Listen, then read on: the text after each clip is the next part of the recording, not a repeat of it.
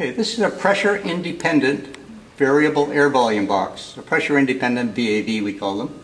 You notice there's no dampers in the system. There's these two tubes coming from a flow sensor inside the ductwork. And the building automation senses the differential pressure there and converts that differential pressure to an airflow rate.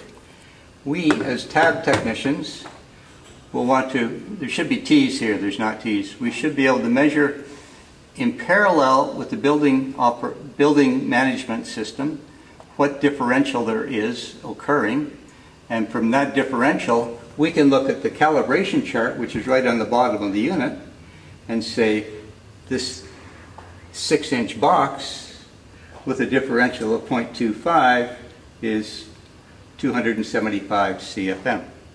Okay, so we measure the differential, know what size box, look at the calibration chart, that tells us how much CFM.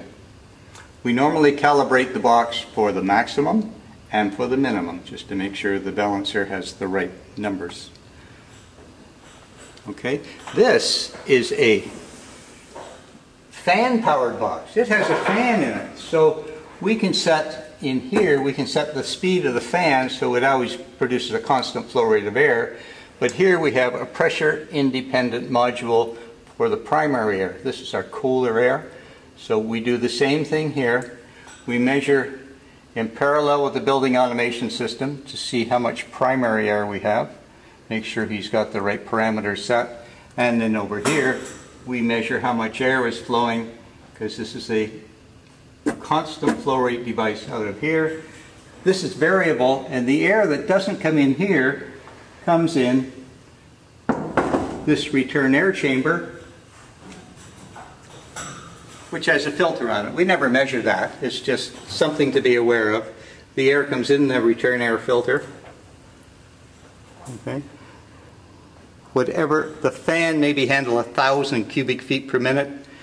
Maybe the primary air is 300 to 1,000.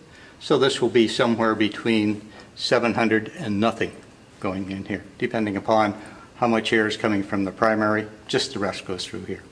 But we just adjust, we just confirm the building automation system's calibration of the flow station.